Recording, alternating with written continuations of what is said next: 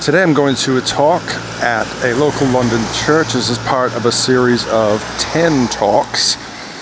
It's open to the public and it's all about misconceptions and myths surrounding Christianity. And of course the whole point of this is to supposedly dispel those myths. So like I said, it's open to the public and they invite you to ask questions, actually to text in your questions, which I'll be doing. It's week 5 and tonight's subject is LGBT, in other words the gay question, is it the worst possible sin? Is it a sin? Something along those lines. So I thought, how are they going to explain this? So I'm going to go along, I'm going to text in my questions, and if I like what I hear, I'm going to get up and applaud them. If I don't like what I hear, I might have to get up and speak to the panel afterwards and tell them exactly what I think. And we want you to feel incredibly welcome tonight as part of our meeting. We have these every Sunday, and this series that we're going through is a 10-part series, and it's just trying to start discussions or address the topics that lots of the world have about Christianity or conceptions that people might have about Christianity, and we want to tackle those honestly and openly. So we will have a text-in number throughout the entire message that we do want you texting in your details to my Stone Age phone, and I'll try and decipher them as the message goes along, and then we'll put them to the panel at the end. So please do text in, that would be brilliant. Well, good evening everybody. It's great to be back here. I hope you're enjoying the service so far. If you don't know me already, my name's Howard, one of the leaders of the church here. Tonight's topic is a pretty demanding and challenging one. We've set it as a question for the title, myth number 5. Christianity says the worst sin is being LGBT? Question mark. So I want to start by saying that I think Christianity today is more known for what it's against than for what it's actually for. And I think the church is partly to blame for that. In 1971, at the Christian Festival of Light, it's recorded in a book called The Gay History of Britain, a story is told of how the Gay Liberation Front, the GLF, infiltrated this Christian Festival of Light. And they dressed up as nuns and they released mice to scurry amongst people and they engaged people in conversation. Tragically, pretty horrifically I think, the woman who released the mice for the GLF, the Gay Liberation Front, hit over the head repeatedly by a handbag whilst being shouted at, "Jesus loves you! Jesus loves you!" It's pretty shocking. Actually, when you think about it, the contradiction between the words that are being said and the action that's being taken. But at least something positive is being said. Tragically, that isn't really often the case these days. I think of the church, Westboro Baptist Church in America, where members of that congregation proudly will stand and picket with signs saying, "God hates fags." I don't know about you, but personally that releases in me a sense of righteous indignation and anger at people who behave in such an unchristian and ungodly way.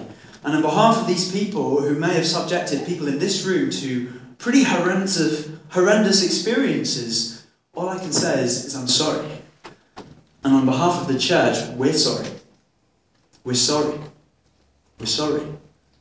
We're sorry that we didn't express more clearly and more strongly a stand against such unchristian-like behaviour that Jesus himself, what I think, actually hated.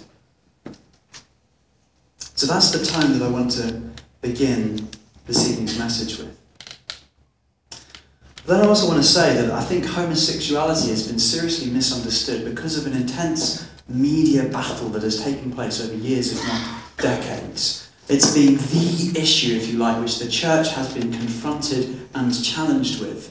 And because of that, that's what the media reports on, this conflict that's out there and taking place. And as a result of that, it kind of gets elevated because of the amount of communication and conversation that's taking on about it. Because it's this big, hot topic of debate, most people, I think, looking on from the outside might presume mistakenly that Christians are saying this is the worst sin because it's perhaps the most talked about subject by the church. But I think, as I said, that's because that point is being challenged. But it's a shame that you never hear the positive side of the church either in the media. Sort of as an aside, really. You never hear the good news stories of what's happening in the church and all the good things that the church is doing, caring for those in need in its community, from food banks to debt advice centres to job clubs, all kinds of things that are taking place. And these services being provided to everybody, even LGBT people who may find themselves at a difficult point in their life. If somebody who is LGBT was refused services from our food bank, we as a leadership team would be absolutely horrified. But I'm really pleased that as I've done the research for this talk, I've discovered that there is a growing number of people with same-sex attraction who describe themselves as being LGBT, who've had a more positive reception and experience, more positive welcome, a warmth from the church itself. Now, you may be thinking, I've never heard that, that's new to me, and you might not believe me actually saying that that's what's been happening in recent years. And so I want you to listen to the testimony and story of a man who's a celibate Christian evangelical man, indeed a minister in a church, who has same-sex attraction. He's called Sam Bulbury, and if you're listening on the podcast, you're not in the room, you're not going to be able to watch this, you can look at it at livingout.org. So this is Sam Bulbury's story. Sam Bulbury, I live and work in Maidenhead, and I'm a church pastor. I'm a Christian because I know that Jesus died for me, that he rose again from the dead, that there's good reasons for believing those things. I'm a Christian because the message of Jesus makes far more sense of who we are as people and the way the world is than anything else I've ever come across. The church has been great with my whole issue of same-sex attraction. Certainly the church I'm a member of have been supportive, they've been an encouragement, people are wanting to be a good friend. And I've also appreciated that it's not defined how they see me, it's not the lens through which they view me. So they've been great. I've not had any experience of Christians getting angry or rejecting me because of it. Most people haven't really batted an eyelid, and I just sort of thought, well, we've all got our own issues, this is one of yours. I hope experiencing same-sex attraction, having to kind of wrestle with it, I hope it's made me a more empathetic character than I would have been otherwise. This hasn't always been easy, but I think going through that has helped me, I hope, to be a bit more patient with other people, to be a bit more understanding, I hope a bit more compassionate than I would have been. Being single actually has been a real blessing. It's given me opportunities to do things I wouldn't have probably got round to doing if I was married or had children. And it's given me a capacity for friendship that I don't think I would otherwise have, and it means a lot to me to be able to have a wide range of friends and to be able to, I hope, be a good friend to others. Having same-sex attraction isn't always easy. Obviously, I'm experiencing desires that I don't want to have, and that is at times can be very, very painful. That can be quite frustrating. There are times when it's made some friendships a bit tricky, and there are times, obviously, when singleness isn't much fun either. All the sort of opportunities and advantages of it. There are times when it would be nice to have my own family. I'm convinced what the Bible says on this issue is good because I'm convinced God is good. I'm convinced God is good because actually Jesus has shown his goodness to me in his death and resurrection.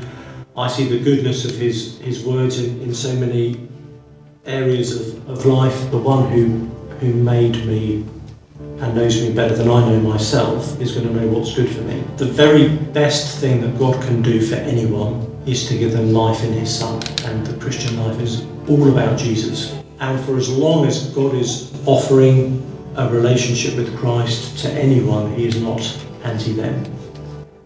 There are things God calls all of us to turn away from. There are things in all of our lives that we need to rethink and to kind of give over to God.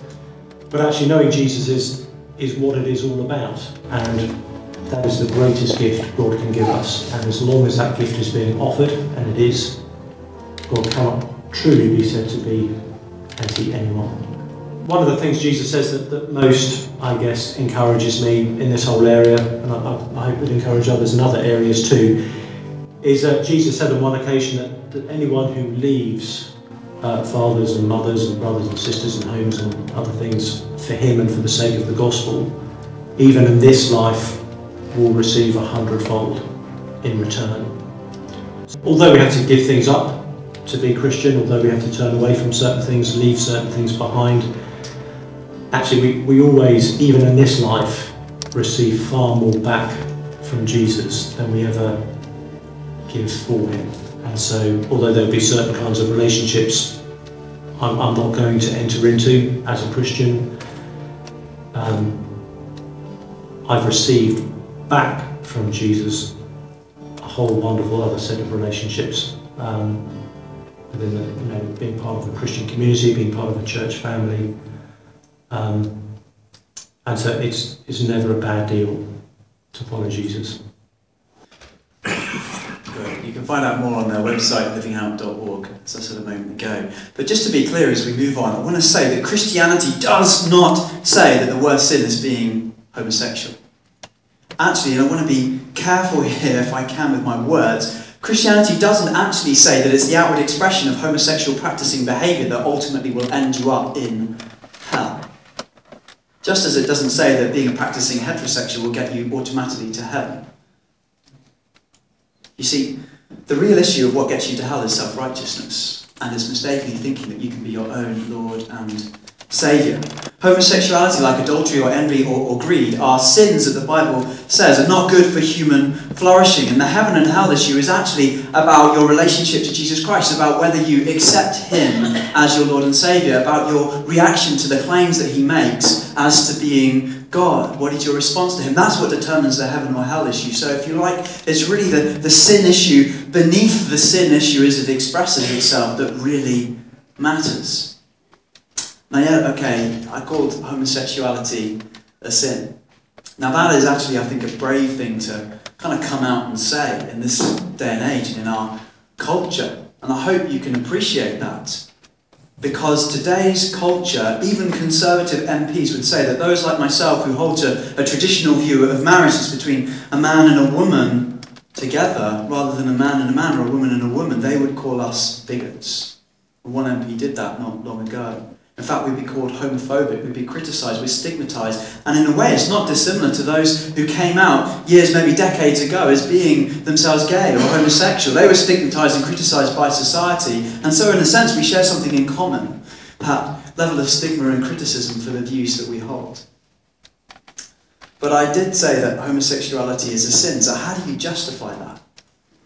Well, as Christians, we believe that the Bible is our authority. So it's not my prejudices, it's not my feelings, it's not my experience, it's what does the scripture actually say? That is our authority, that's what we're going to determine what is right and wrong. Now we've said a lot already in this series about authority and the authority of scripture in week 3 of Mythbusters, so I don't want to kind of go over that ground again if that's okay, but I will say this, is that you need to have an authority in your life. We all have an authority to determine what is right and wrong, what is good and evil. And you have to ask yourself, how reliable is that authority? Can you trust that authority? We hold to the authority of Scripture. And so there are 6 passages, well, at least 6 passages in Scripture that deal with the subject of homosexuality, same-sex attraction. And if you haven't realised this already, I'm going to kind of park the discussion, at least for the talk, of the whole issue of gender. It's just too big a topic to deal with the two together, so I'm going to focus on the issue of same-sex attraction.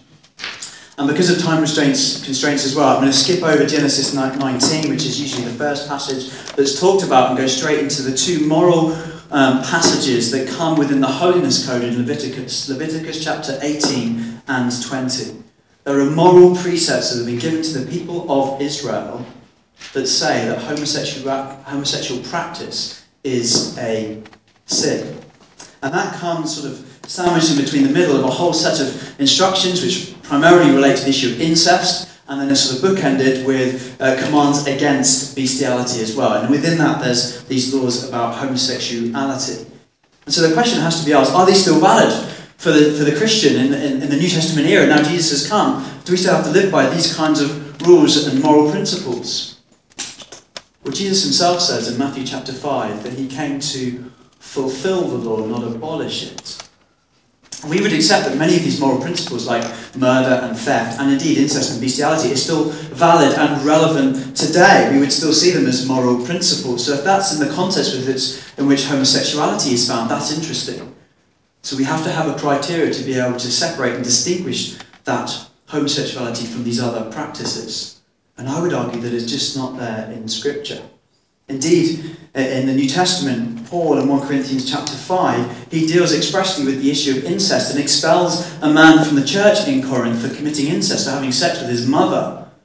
Now, if these laws are so close to each other, and Paul is saying that this law of incest is still relevant, it's still a moral principle that we must abide by, then surely the same must be true for homosexuality, since they come so close together within this holiness code. Now, I'm not saying by this, and please don't misunderstand me, I'm really not saying that, or not trying to say that homosexuality is akin to incest and bestiality in the sense of sinfulness or something like that. I'm really not saying that. I'm simply saying that they are together in the passage, and we have to have an argument, which I haven't found yet or accepted, that is able to distinguish the one from the other in terms of their application today, morally. In any event, though, the New Testament goes on to have a consistent position against the practice of homosexuality. So, 3 particular passages in the New Testament, one of them, which is the clearest and most important, is Romans chapter 1, verses 18 to 32. So much so that I'll read just a short portion of it. Romans chapter 1 from verse 18. The wrath of God is being revealed from heaven against all the godlessness and wickedness of men, who suppress the truth by their wickedness. Since what may be known about God is plain to them, because God has made it plain to them. For since the creation of the world, God's invisible qualities, his eternal power and divine nature, have been clearly seen, being understood from what has been made, so that men are without excuse. For although they knew God, they neither glorified him as God, nor gave thanks to him. But their thinking became futile, and their foolish hearts were darkened. Although they claimed to be wise, they became fools, and exchanged, that's the first exchange, exchanged the glory of the immortal God for images made to look like mortal men, and birds and animals and reptiles. Therefore God gave them over in their sinful desires of their heart to sexual impurity, for the degrading of their bodies with one another. Then here's the second exchange. They exchanged the truth of God for a lie, and worshipped and served created things rather than the Creator, who is forever praised. Amen. Because of this, God gave them over to shameful lusts. Even though women exchanged natural relations for unnatural ones, in the same way, the men also abandoned natural relations. This is the third exchange he's describing. Men abandoned natural relations with women and were inflamed with lust for one another. Men committed indecent acts with other men and received in themselves the due penalty for their perversion.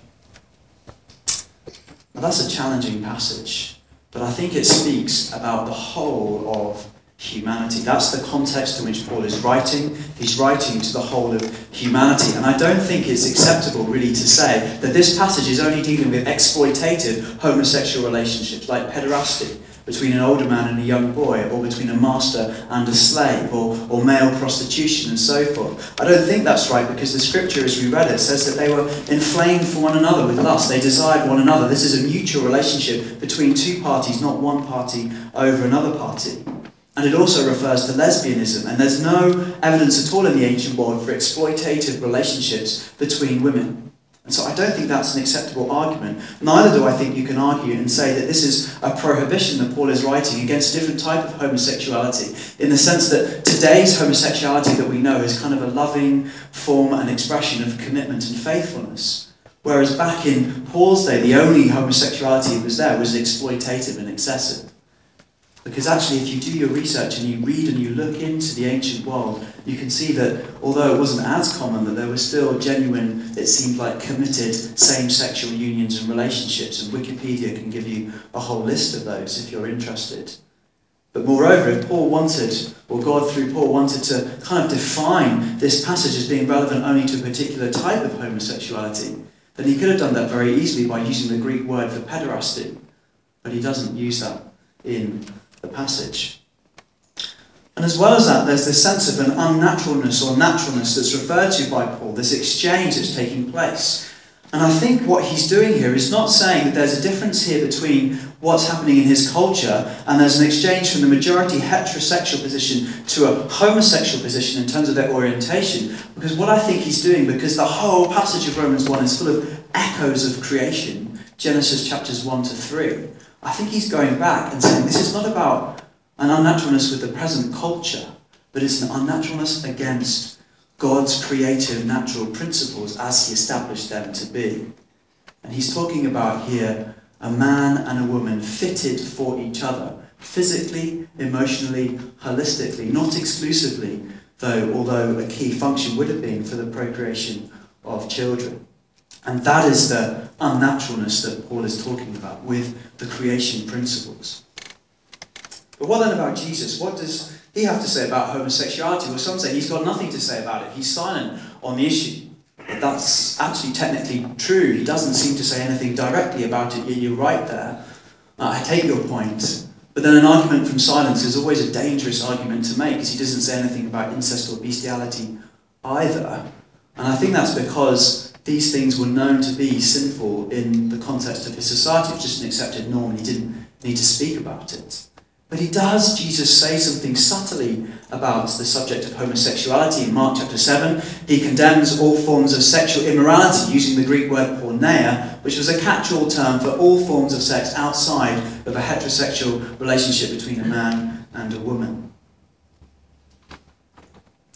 And then there are these other passages we don't have time to, although we can in the panel discussion talk about 1 Timothy chapter 1 and 1 Corinthians chapter 6 that also deal with the subject of homosexuality. But more importantly, all of this teaching has to be taken together and put in the context of the Bible's grand narrative. That begins with a heterosexual relationship of marriage, Adam and Eve together, and finishes with a heterosexual relationship between Jesus Christ, the bridegroom, and the church, his bride. That is the context that we are moving on. God has made a man and a woman to each other, not just for the exclusive purpose of procreation, but to complement one another in ministry, and he's bringing all of history to that goal between Jesus and the church. And so this then leads Sam Albury himself to write in his excellent book, Is God Anti-Gay? This statement that's behind me, I'll read it in a moment, but I'll just say, this is a significant statement for him to say, because he would be looking for any possible reason that he could find, and indeed he says this, to say that the desires that he has for same-sex attraction are legitimate in the scripture, but he can't. He says that it is simply not possible to argue for gay relationships from the Bible. This is not always an easy word to hear. It has sometimes been very painful to come to terms with what the Bible says. There have been times of acute temptation and longing, times when I have been in love, and yet Scripture shows that these longings distort what God has created me for. So where does this leave a same-sex attracted person then? What if they're born that way? They're going to just have to deny their identity, the way that they've been made? Is that what we're expecting them to have to do? Or are they going to have to live a life of loneliness as a result of this? That doesn't seem fair, that seems cruel, that seems unjust way to make people live, doesn't it? Well, you could think that way. But Ed Shaw, who's another church leader, pastor, has written a book. He himself battles with same-sex attraction. It's called The Plausibility Problem. And in it, he argues that actually living a celibate lifestyle as somebody with same-sex attraction is plausible. But it's plausible only if we deal with a number of missteps, 9 missteps, that the church has taken that make it hard for those with same-sex attraction in the church. Let me summarise them for you. The first misstep is that your identity is your sexuality. For a Christian, that quite simply is not true. A Christian's identity is rooted in the person of Jesus Christ. It's a secure, solid, stable identity, from being a spiritual orphan to being a beloved child of God. It's an identity that cannot be changed or taken away from you. It's the most wonderful thing that gives a sense of assurance and comfort to a believer. But if you put your identity in anything else, it's transient, it can move, it can change. Especially sexuality, because we know people who move from one position of sexuality to another in terms of their orientation. Or if you even did it in terms of how many times you have sex and things like that. That's not a solid basis to determine who you are, why you're here, what you're living for, your identity. We'll talk more about that on week 7 of the Mythbusters series. The second misstep, though, is that a family is simply mum, dad and 2.4 children. Actually, this isn't true for a Christian. A Christian's real family is Father, Son, and Holy Spirit, together with the church family. In Matthew chapter 12, Jesus says family are those who follow Jesus Christ, not those who are related by blood to him. This is a massive challenge for church. I think it means whether you're celibate because you're same-sex attracted and you're living in the church, whether you're celibate because you're heterosexually attracted and you haven't met your partner yet, or you're called to a life of singleness, it means that we as a church have got to be a family together to make sure nobody feels lonely or isolated. We don't cleave together just in the sense of nuclear family, but we are really living out being one another's family, because this is what Scripture teaches. There's no excuse, I think, for allow us to let people feel lonely in the context of a church. Family. The third misstep is if you're born gay, it can't be wrong to be gay. Or Lady Gaga puts it like this: a different lover is not a sin. Believe capital H-I-M. I love my life, I'm beautiful in my way. Because God makes no mistakes, I'm on the right track. Baby, I was born this way. No matter gay, straight or bi, lesbian, transgendered life, I'm on the right track, baby. I was born to survive. Now you might want to argue with me on this point, but from the reading that I've done, I did a fair amount, but certainly there's a whole load more that I probably need to do as well. But my understanding is that the science is still inconclusive on the real causes and fundamental basis for somebody being same-sex attracted or homosexual. Actually, it seems to point towards it being a whole mix of factors of both nature and nurture that affect a person's sexual orientation. But I want to argue this: even if a person is born that way, they still have choice.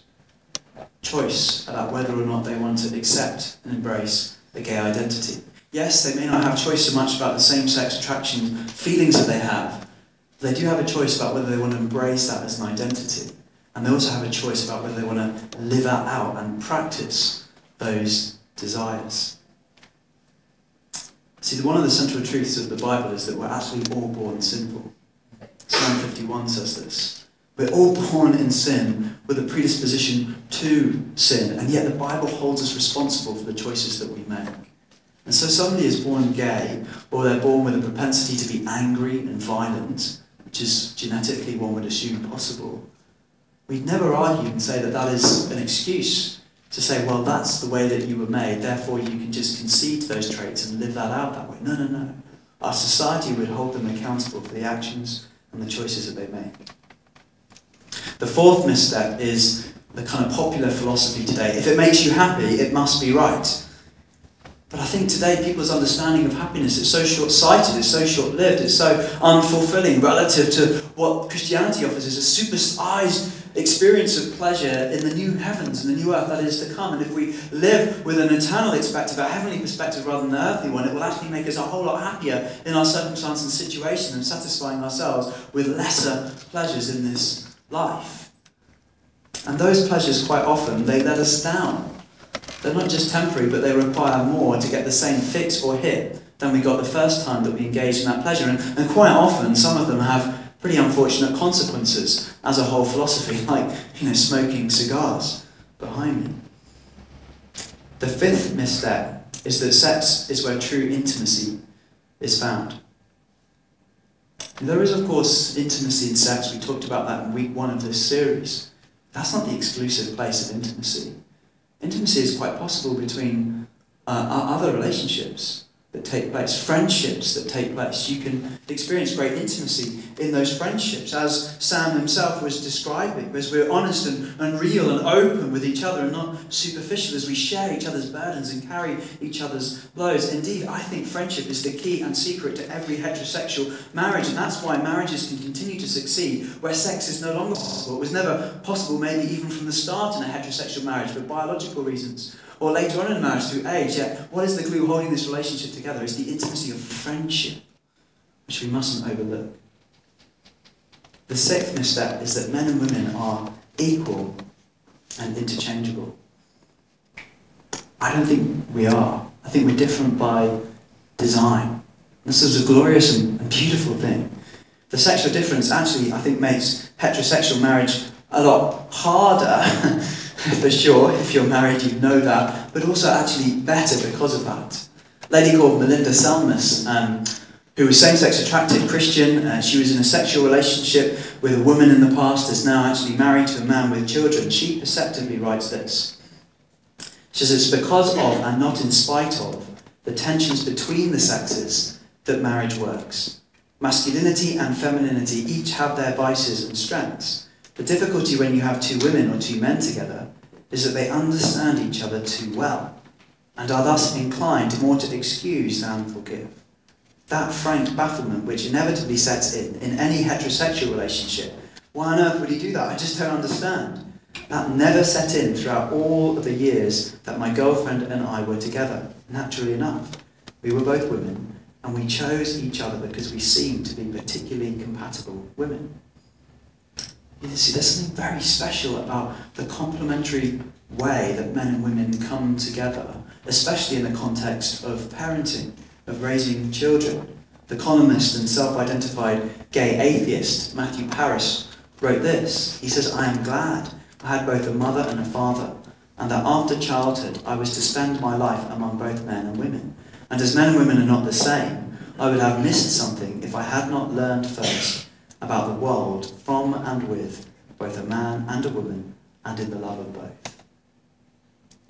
The seventh myth step is that godliness is heterosexuality. The goal of true Christian living is actually to become more like Jesus Christ, not to become married. I think that's a really tragic misunderstanding that the church we often communicate, because we do believe in the value and importance of marriage, but actually that's not an exclusive calling for everybody in the church. There is a calling to singleness, but the calling that is higher above all of those is to holiness and to becoming more like Jesus Christ. Holiness, godliness is not a sexual orientation, it's a whole of life disposition. The eighth misstep is that celibacy is bad for you. It's not. Actually, I want to say that it could be a fun and exciting adventure. For me, it was until age of 31 when I got married. It was exciting. There are things you can do as a single person you quite simply cannot do as a married person, especially if you've got children. You're committed. You're restricted in some ways. You've made your choices that have limited your freedoms in order to have certain freedoms, but as a single person, they've not made those choices, so they've got other freedoms. Paul actually writes in 1 Corinthians chapter 7 that it's easier to live the Christian life if you're single. That's really interesting, and because of that, many men and women have done extraordinary things as single Christians because of their singleness, because of the freedom that it's brought them. The adventure of mission. I think of people like William Carey, the father of modern mission, pioneer of mission to India, done extraordinary things. He couldn't have done it if he was married with children, I don't think. Or Gladys Allwood, great work that she did, amazing in China. Probably couldn't have done it if she was married with children. The final misstep number 9, is that suffering is to be avoided. Actually, for a Christian, it's really not. Suffering is something that we need to embrace. Why? Because we're following a suffering Messiah. Jesus, who himself was crucified and through suffering upon the cross and spiritual and physical agony, takes upon himself the sin of the world, that we might go free, gains victory through suffering. In Mark chapter 8, verse 34, Jesus says, whoever wants to be my disciple must deny himself and take up his cross and follow me.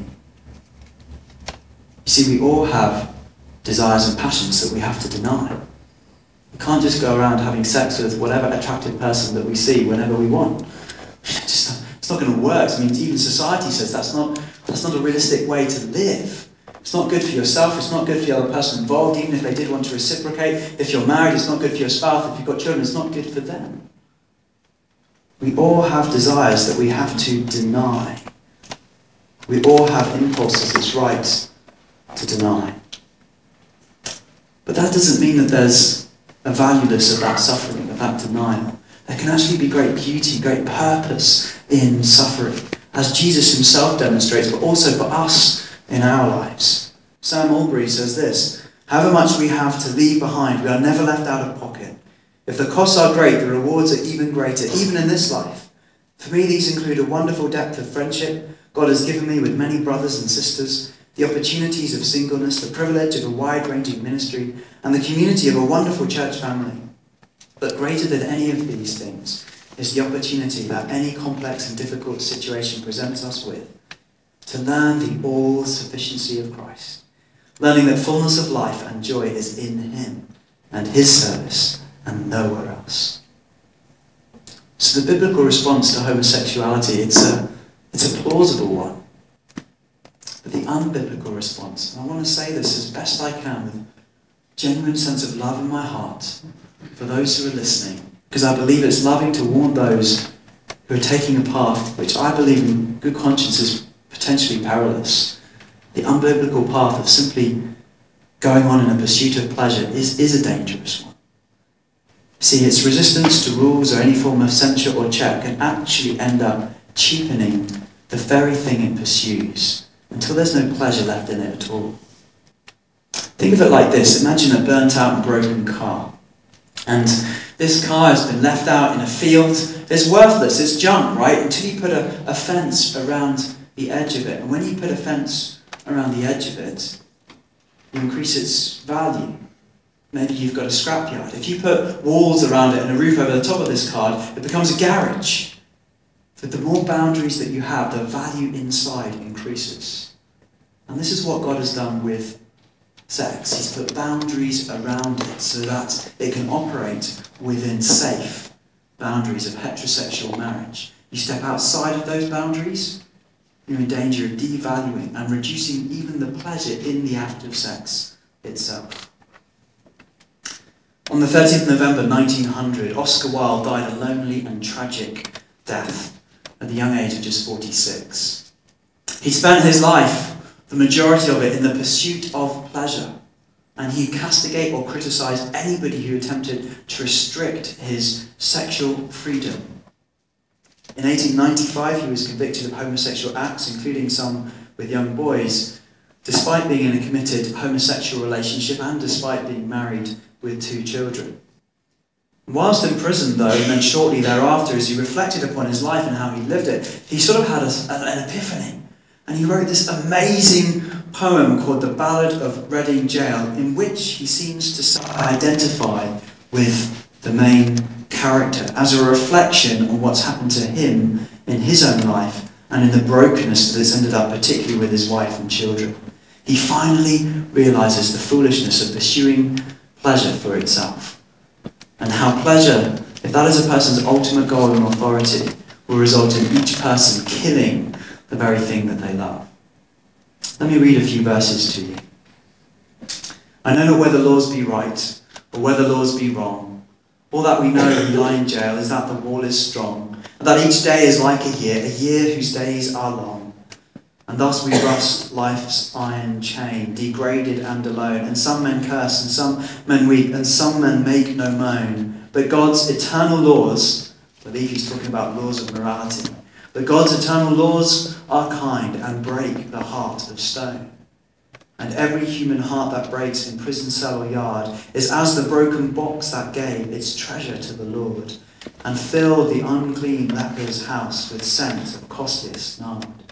Ah, happy they whose hearts can break, and peace of pardon win. How else may man make straight his plan, and cease his soul, cleanse his soul from sin? How else but through a broken heart may Lord Christ enter in?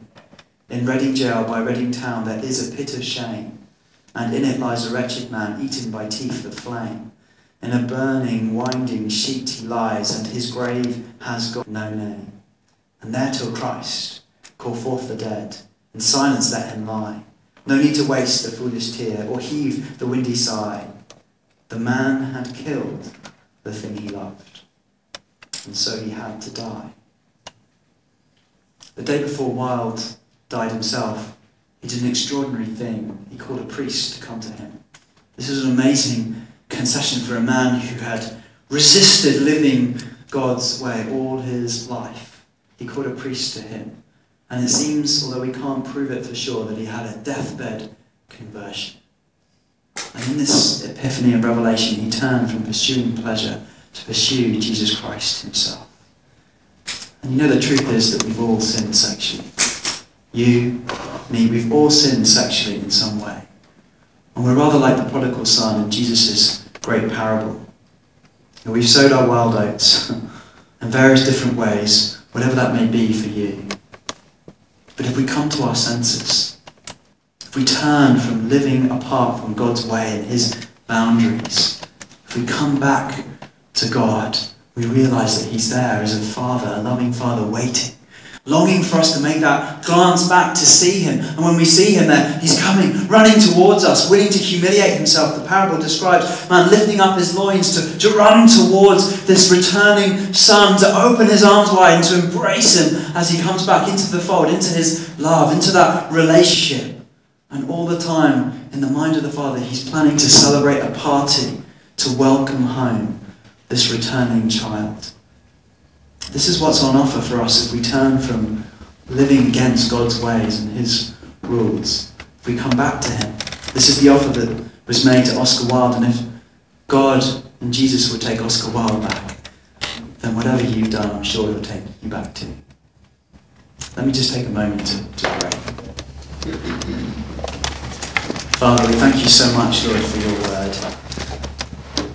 And Lord, we pray for all of us who've fallen and sinned sexually, whether through same-sex attraction or lust. Lord, whatever it may be that we have done, Lord, we thank you that forgiveness is available in the cross of Jesus Christ. And we want to come and sit at the foot of the cross and praise you that because of your sacrifice and because of your suffering, we might go free, we might be healed, we might be made whole. All of our guilt and shame taken away. And Lord, we ask you to help those who are struggling with this issue and to know your presence, your grace, your compassion, your love for them in their difficult and trying situation. In Jesus' name, amen. Can we just give Howard a round of applause? I think he dealt with that really well. We'll just have some quiet music in the background. The panel will come up and take their seats, and then the questions will be asked. We've probably got enough questions that have been texted in, but there will be a roaming mic around. With the first question, and there's sort of some different topics that have been coming in. So thank you very much for the questions. They are really good. And sometimes I've tried to summarise a group of questions that are similar into one. So if we haven't addressed yours specifically, do put up your hand if you want it to be further answered. But there will be time at the end as well to come up and chat to people individually. But the first question to kick us off is around the whole Old Testament references. If we're happy to condemn homosexuality because of what the Old Testament says, why don't we condemn getting tattoos, eating shrimp, women speaking from the front, and why don't we stone women who are caught in adultery? So I guess it's a reference to Old Testament law, the punishments for that, and then there's a further question that I'll add to it, but straight off, why don't we condemn those things that are referred to in the Old Testament in the same way that we seem to with homosexuality? Greg, do you want to kick us off with that? When God prohibits something in strong terms, in the shape of a command, it is usually because it is going to be destructive of our humanity and our dignity as men and women made in the image of God. We all know that there are things that we have done, we have felt ashamed of ourselves. And people have done things to us that have harmed us seriously. Some people have grown up in families where abuse is common, and violence, and incest with one or both of male or female children. No wonder, therefore, God has addressed this matter of sexual activity very strongly, as has been summed up to us very, very, very informatively by Howard, with the arguments for the position that the Bible adopts here. And I would say this, that God is the God of relationships. He is a threefold entity, Father, Son, and Holy Spirit, which is a family. And God loves family because he loves the Son and he loves the Holy Spirit, and they love the Father in return. So what God wanted for us is to have relationships filled with love and looking out for the welfare and honour and glory of the people that we're most connected with and those that we're not yet connected with. So, God has modeled something for us, and he doesn't want it violated. He doesn't want us to be cheats, adulterers, child abusers, abandoning fathers, or witchy mothers who manipulate and bring guilt feelings to their children. But this is why the norms of the relationships that we see in the Bible are the pattern that we're to live by. Okay, so that's addressing the general theme of the pattern of relationships. But Tyson, if you could address specifically this question of why are we, I'll say it, why are we allowed to eat shrimp, but we can't engage with homosexual activity, because both of them seem to be prohibited in the Old Testament?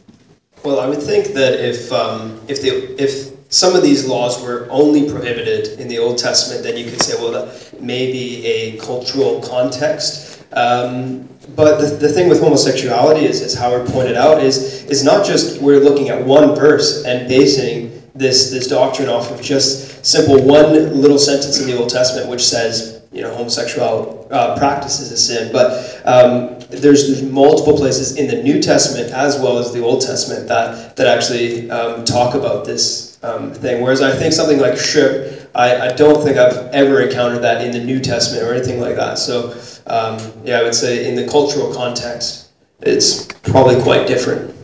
Okay. Howard, if you could go a step further with that question as well, but then also relate it to now, because some countries still seem to have an Old Testament penalty for same-sex attraction. So in Nigeria, it was tested in Nigeria, or in Russia, for example, there is legal punishment for people who are engaging in this. Should we as Christians sign online petitions for them to change their laws, or actually, what have we got it wrong on that? But maybe follow on from the last question as well. I'll try my best. There's quite a few questions in that to try and remember. Just to follow on, I think, to hint at what Tyson's saying, we look to the New Testament to help us to interpret the Old Testament and the laws, and particularly the person of Jesus Christ. So he says he came to fulfill the law, but not to abolish it, not to take any sort of dot of the I or cross of the T, if you like, in our language, away from the law. So we have to look at Jesus and say, how does he fulfill the law and live out that law? And if you like, he's like a filter through which we understand what the Old Testament means and makes sense of. But there's other things as well in the New Testament that we can see. So the food laws, you'd have the vision that was given to Cornelius, where he sees this sort of strange thing on a rooftop of all these animals, and God saying to him quite specifically, let me get this right, do not call anything impure that God has made clean. He's saying it about all these different types of food, probably some shrimp in there, I don't know, all kinds of other things, some pig, all that sort of stuff wrapped up. But God was saying that as an illustration to say that yes, all foods are now clean for you.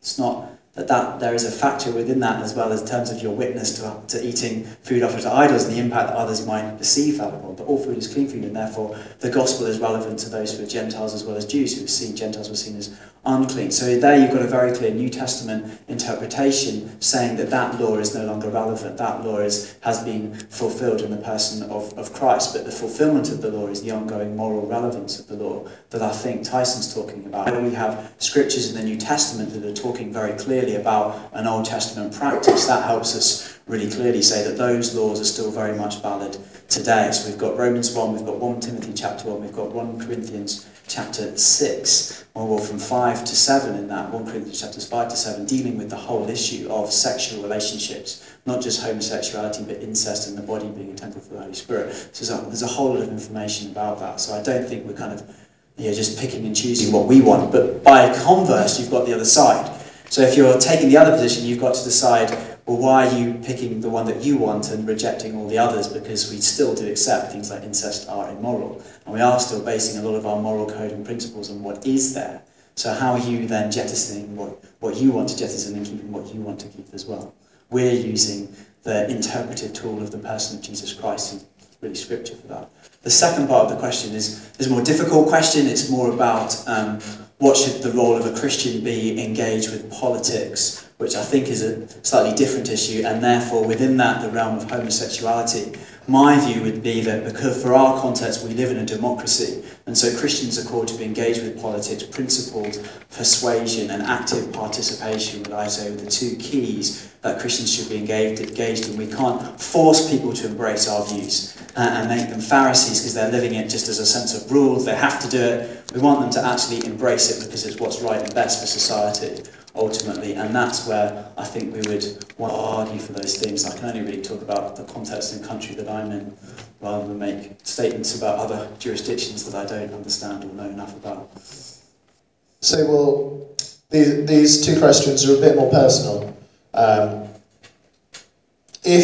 And I'll address you, Greg, if an openly gay couple wanted, I guess maybe separated out, so wanted to attend Westminster Chapel and then further wanted to become members of Westminster Chapel, how do we address that? And I would probably say this question is more getting at if an openly gay couple wanted to become members of Westminster Chapel, would we expect them to give up their lifestyle in order to become part of this church? We know that sexual sin is one of the most life-dominating practices that can bring us into bondage and ambiguity in our lifestyles. But the church and the gathered congregation there, all of us carry sins into this building. And we'd probably be the first to admit it, if not publicly. There are things that we've all committed that we were ashamed of and perhaps still are ashamed of because it's ongoing in our lives. But the gospel is for sinners. The gospel of Christ is preached every single week in this church because it's good news, euangelion. It's a great announcement. And whoever comes to listen and hear is not going to be damned by the preacher in the pulpit or alienated. It's a gospel of grace, and the notes of grace are good music for people to listen to. And of course, some sins are more life-dominating than others and more difficult to get rid of. But the presentation we've had tonight has been a grace-filled message, totally honest, totally direct, and totally true to what the Bible teaches. So the onus then is upon the hearer as to what they're going to do with this truth. And it's capital T truth because it comes from God's word. And if it's capital T truth, it's true for all people in all places at all times, male or female. And if we've listened carefully to the arguments that we've heard, we know the origins of why this problem has arisen. God created Adam and Eve perfect, but they were seduced by lies, satanic lies, and they crossed a boundary, and a great flood was the result. Theologians call it the fall.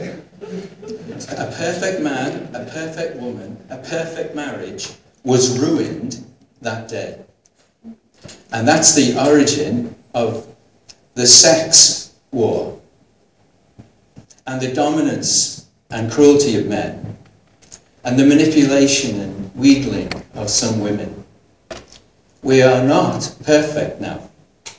It's only the gospel that can renew us to the original intention God had for men and women together, including the conception and raising of children in families.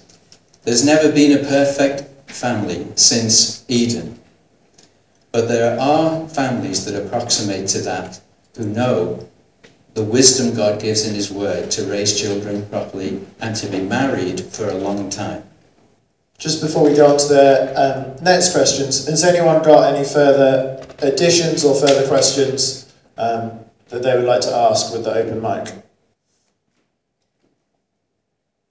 Cool. Again, a personal one, and anyone can take this. How can then a gay person deal with their sex drive? It's a pretty hard question I think for us to answer, I'll be honest with you, because because I don't, that's not my personal struggle, but I do struggle with sexual sin. I'm not ashamed to admit that. So if I look at that through the lens of how would I deal with my own sex drive, I'm a married man, so I can look at it, how would I deal with it before I was married, and how did I deal with it after I was married. Varying degrees of effectiveness to that, but I think the most helpful principle is to die to sinful traits and to say, I want a desire to put sin to death, but if I do that in my own strength, I'll ultimately fail. And so I have to lean upon God and ask him for his power, his strength. God, help me to put this to death. Help me to die to sin. And also to put on the positive. Help me instead to look at women in a godly, loving way.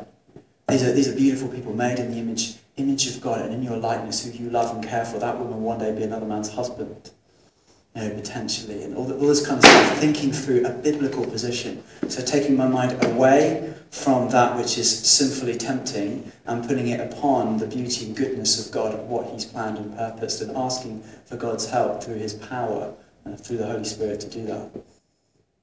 I'll add an element to that, just because, so I'm going to be making a film soon about my story, and I won't go into very many details, but I had a real struggle with this sort of thing, with sexual attraction, with sexual desires, and as not yet married all the time, I realised after becoming a Christian, this was a problem, this was a real issue, and it took a long time, to be totally honest, took a very long time. But the biggest principle that I had to live by was, there is something more valuable than what I want right now. And as Sam Albury was saying, there is something far more valuable to me, that is the prize of Jesus Christ and eternal life with God, that has to outweigh everything else, has to displace it, has to come in and move the other thing out of the way, and it is tough. It is unbelievably tough. But that's my personal answer to that bit is, we're not trying to say this is an easy thing, I'll just get over it. Not at all. It is unbelievably difficult. But my personal testimony is, God's got me through many, many years of healing and of strife and real struggle. But brought me out the other end, and he is so worth it. He is more valuable than anything you could possibly want or desire that the world might afford you. But we'll keep on in this sort of topic. Questions about nature and how you touched on it, and it's a difficult one. And I was reading a paper that came out in 2014 about the genetic makeup of someone to predispose them to being gay, to being same-sex attracted. But the question maybe is slightly more bluntly worded, and I'll read it out. Science has identified the gay gene and determined homosexuality is not a choice, but Bible verses call it an abomination and detestable. How does that work? Or maybe add another question to it so you can answer the theme of the question. Homosexual behaviour is found in 400 species of animal, thus it's natural, so how can we call it unnatural? Can I start with the second question first? Is that okay? Growing up in our family, we had 3 dogs, 3 pet dogs, who I loved dearly, different types of animals and dogs, but they did certain things that I don't do as a human. So one of the dogs licked, I don't know if I'm going to say this, it's not going live on air, but one of the dogs would lick its testicles. Have you seen a dog do that? We've all seen a dog do that, come on. Other dogs, they go around in the park, you're chasing them, they're sniffing each other's bums, things like that. Other things that happen in nature as well, a black widow spider eats her mate, her male mate, after she's mated with him.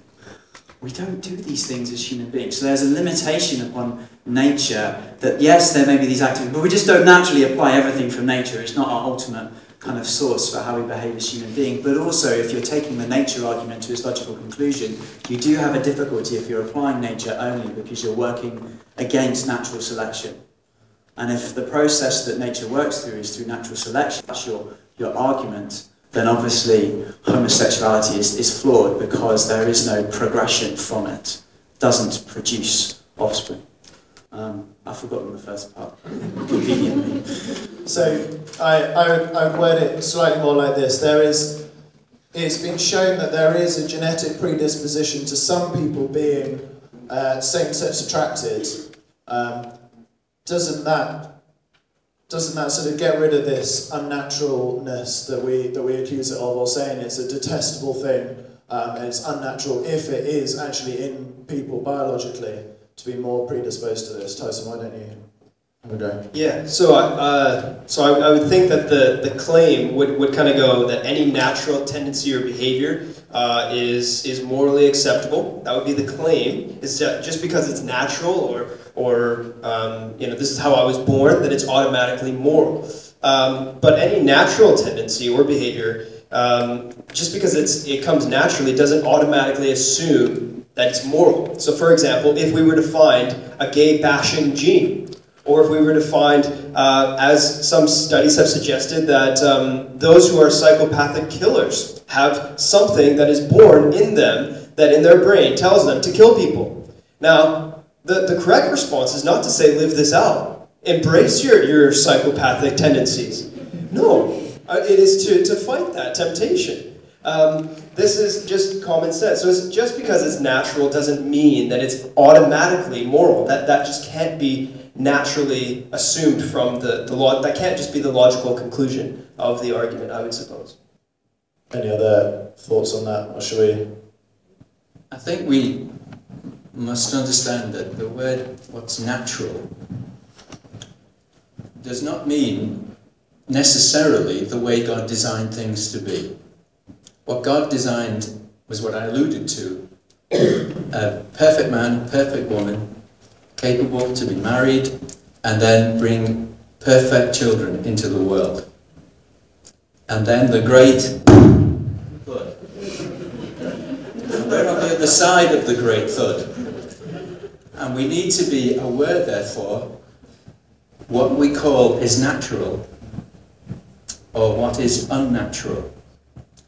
Unnatural, basically, is anything that is a perversion and a warping of God's original design. And that's where we start, because it's foundational.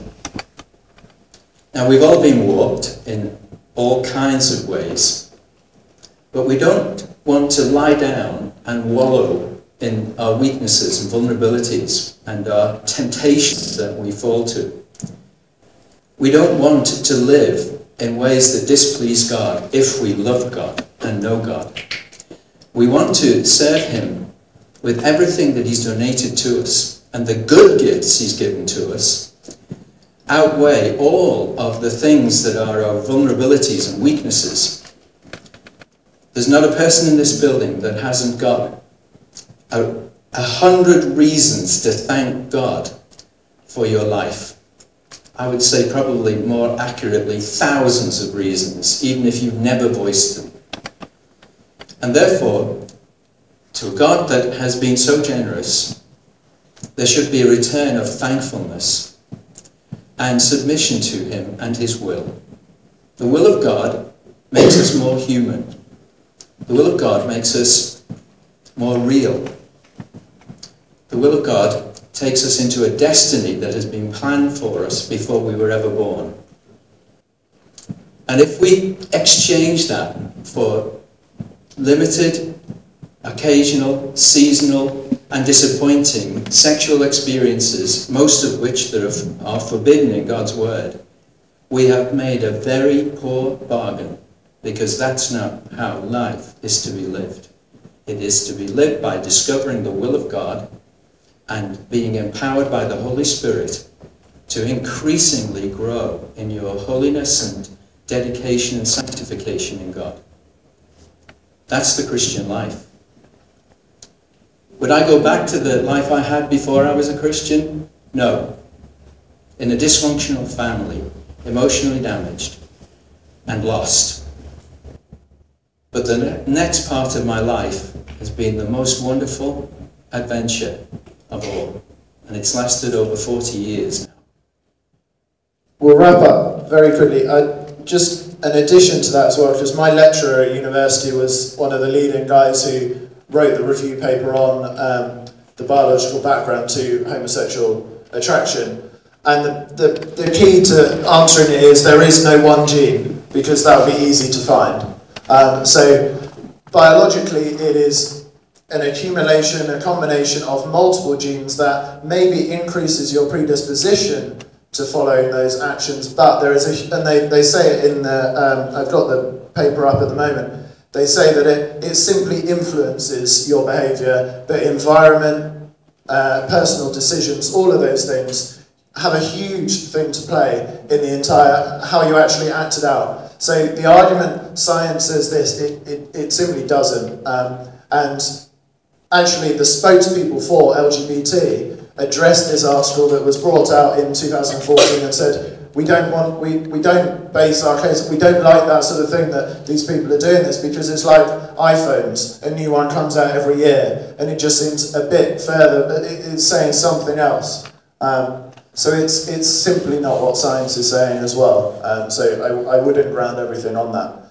Final question to round us off. How should a Christian talk to someone with same-sex attraction about Christianity? I think for me, when you don't know what to do in the Christian life, the word love is the secret and answer to everything. And I think sometimes as Christians we simply don't know what to do or how to have that conversation. And so we need to think, what did Jesus do? And I think I see Jesus being the friend of sinners and going out and reaching the people who others would ignore or reject or ostracize or dislike. And I think we need to be on the front foot of showing love, which is care, concern, interest, support, wanting to look after, all these kinds of ways and expressions that love has as we see it lived out in the church life and in the scriptures. That's really what we should be doing. And I think having that closeness and friendship and trust and expression of love which is known and received gives you much easier opportunity to talk to somebody about that issue. Tyson, do you want to add one thing and then pray us out? Sure. Yeah. Well, Jesus says that the greatest command is to love the Lord your God. All right? And he gets that from the Old Testament, but then he adds to love your neighbor as yourself. Now, who's your neighbor? Now, your neighbor is your Muslim friend. Okay, he's your non-Christian friend. He's your homosexual friend. He's your heterosexual friend. He is your Christian friend.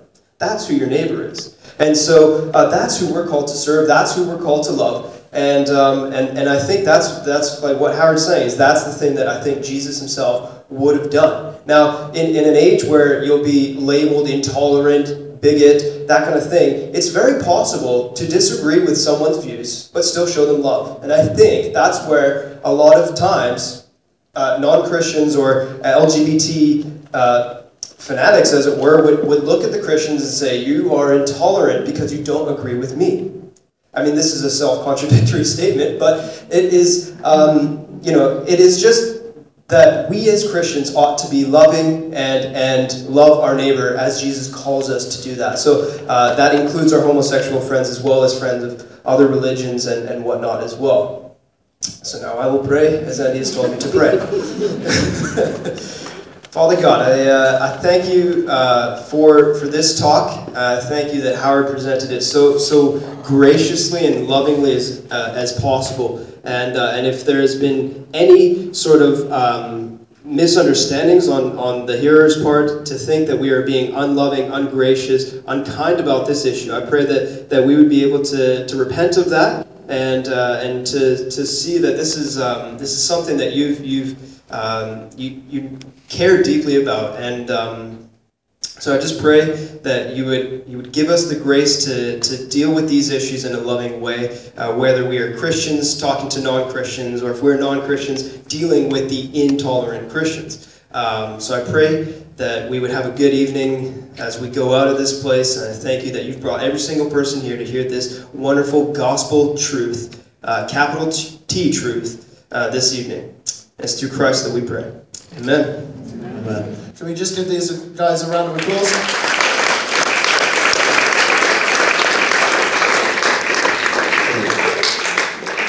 And we would like to offer prayer for anyone who wants to receive prayer about anything. It could be, it might not be related to this talk. Anything you want, please do come to the front and ask us for prayer. We'll be hanging around here.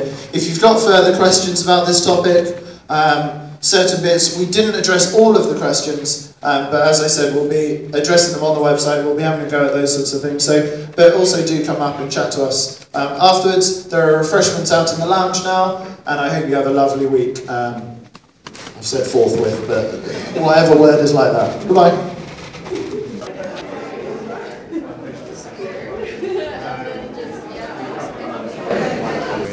So, how did you feel it went tonight? Because it's a touchy subject, isn't it? Difficult to know, really. Yeah.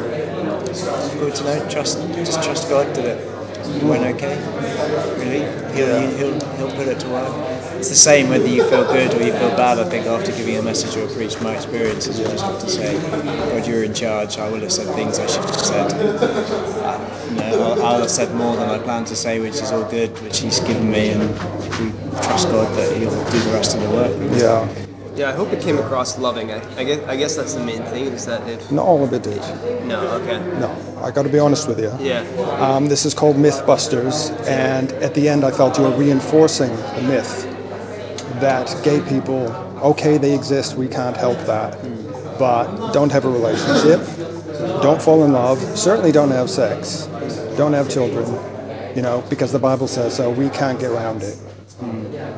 So I didn't really expect that, but that's how it came across. And I know you have to go back to the authority of the Bible, but when I look at things like that, knowing gay people as I do and having them boarding in my house, which I do, I look at that and I think, was the Old Testament written by men with prejudices who happened to live in the Bronze Age and didn't understand the way we understand now? Yeah. And the conclusion I would come to is yes. Okay. That's just my outlook. Yeah. I ask the difficult questions to see what answers I will get back. Yeah. And I appreciate that. Please tell me. I'd encourage you if I'm to wrong, read please a tell copy me. of this book here, The Plausibility Problem. Yeah. Because that's where I was getting that information from. Okay. He's a same-sex attracted pastor, church leader.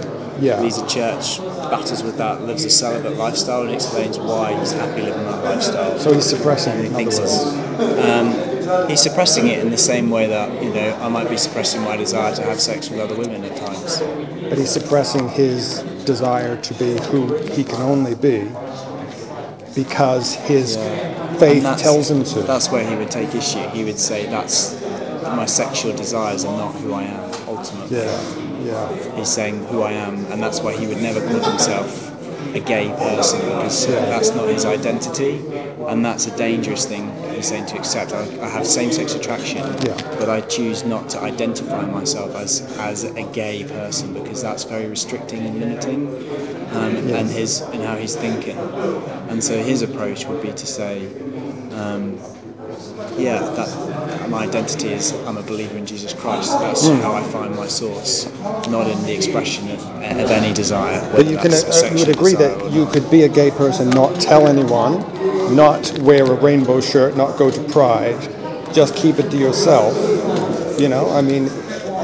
What's wrong with that? Most gay people do, and they're only just now brave enough to actually come out and tell people. Well, it's really one of, I suppose, my concern. But in the context of if they came and wanted to talk to me and ask for my opinion and what do I think, I'd tell you the same thing to them as best as I could.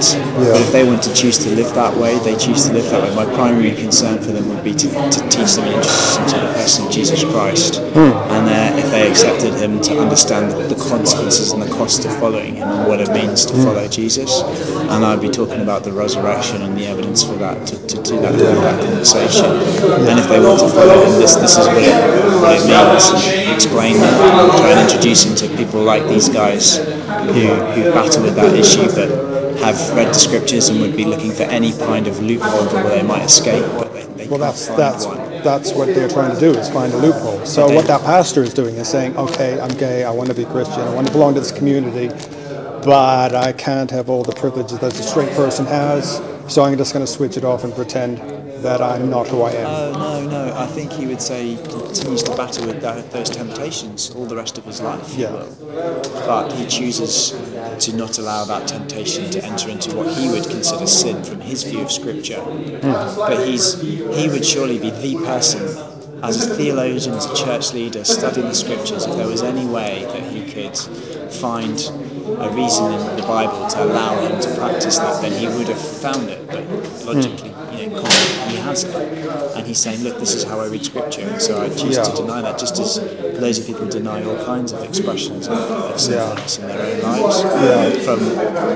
From looking at pornography, if you're a Christian, engaging in adultery, or having polygamous wives, and multiple things like that. People may have desires for these things, but the Bible restricts it. Having sex before marriage, so the same battle that is there for a same-sex attracted person being celibate. It's the way we are, though, for a straight person. I mean, as straight men, we know how difficult it is to keep the sexual urge, And the Bible would But why should we? I say, why should we? I mean, if God put it there, if it was God, and it's like Him saying, I'm going to put this desire in them that is so strong, you're going to go crazy. But if they act on it before marriage or whatever, that's it. Why would He do that?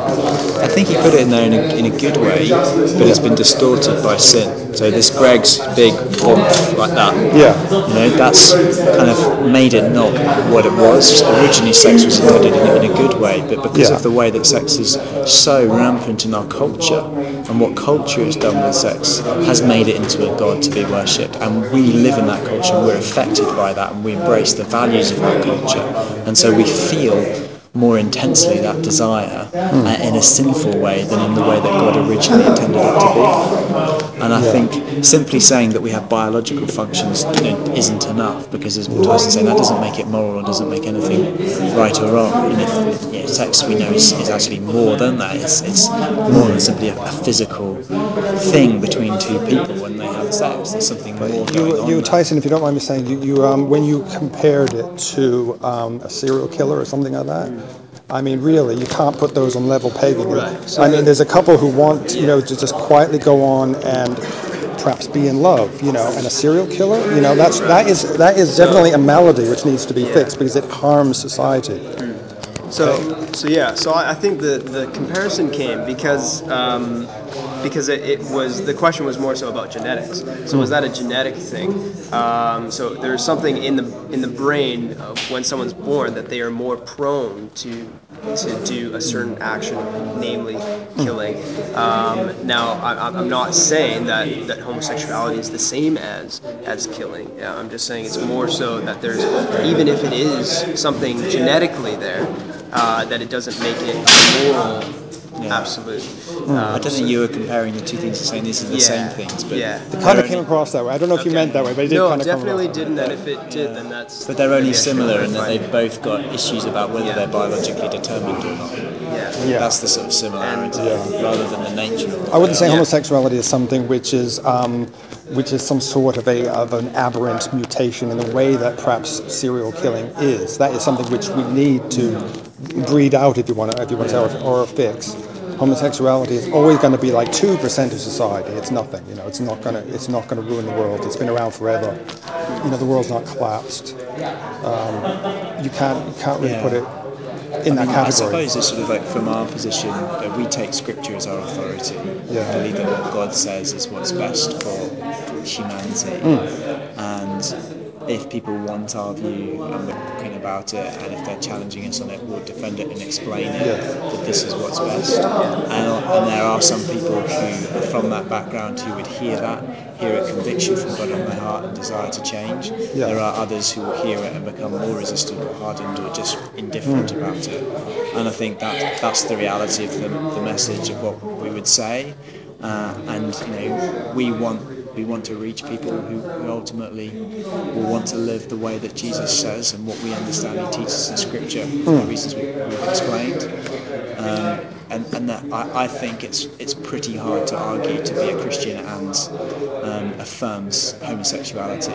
I think if you're push comes to shove, I think you're losing your way of understanding what the scriptures are. And if you start doing that in your approach and saying this passage doesn't mean this, doesn't mean that, I think because it's so clear, I think ultimately you don't have an authority. Your authority is my personal opinions, mixed in with whatever I want or like from scripture, which is affected by culture and emotions and things like that. It's not a or just what we know what works, by looking around society, see what works and what doesn't work. Thing. I mean, we didn't get into it, but there are other books. I mean, this guy here, if you really wanted to read it, this is a really interesting book by Gagnon.